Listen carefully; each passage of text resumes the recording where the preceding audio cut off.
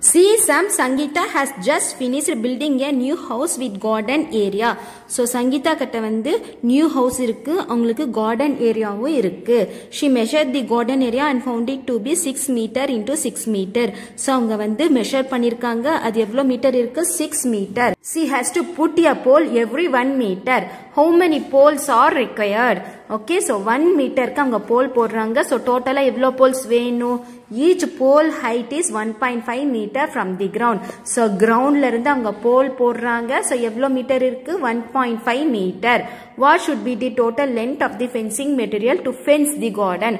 So, total evlo length venu fencing பண்றதுக்கு? So, அது நீங்க find பண்ணனும். Students, first number of pole வந்து எவ்வளோ தேவைப்படுதுன்னு சொல்லி நீங்க ஃபைண்ட் பண்ணணும். ஸோ இதுதான் வந்து கார்டன் ஏரியா. நம்ம வந்து எவ்ரி 1 மீட்டருக்கு போல் வந்து நம்ம போட போறோம். So 1 2 3 4 5 6. Next again 6. So 1 2 3 4. So, இங்க பாருங்க 1 2 3 4 5 6.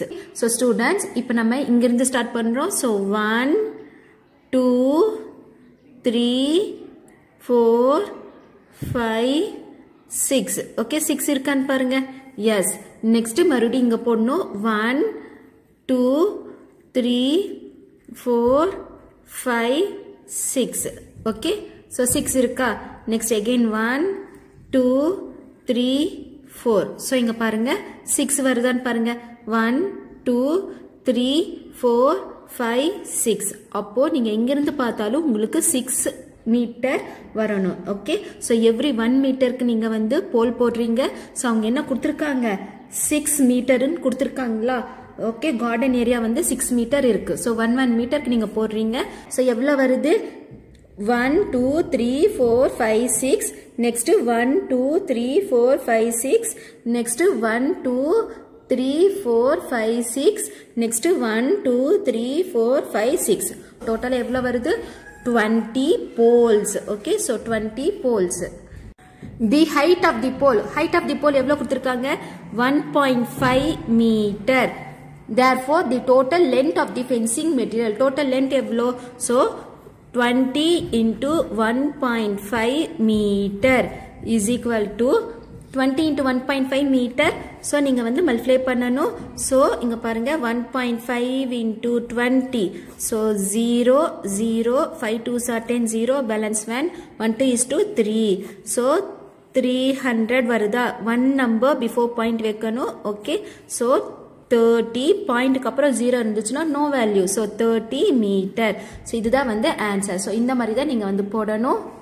ஸ்டூடெண்ட்ஸ், இந்த டோட்டல் லென்த் எவ்வளோ? இங்கிருந்து இங்க வரைக்கும் 6 மீட்டர் இருக்கு. அதுல நீங்க 1 மீட்டருக்கு போல் போடுறீங்க. ஸோ 1 2 3 4 5 6. இங்கேயும் 6 இருக்கு. ஓகே. இங்க டோட்டலா வந்து 6 மீட்டர். அதுல வந்து நீங்க 1 மீட்டருக்கு போல் போடுறீங்க. ஸோ 1 2 3 4 5 6.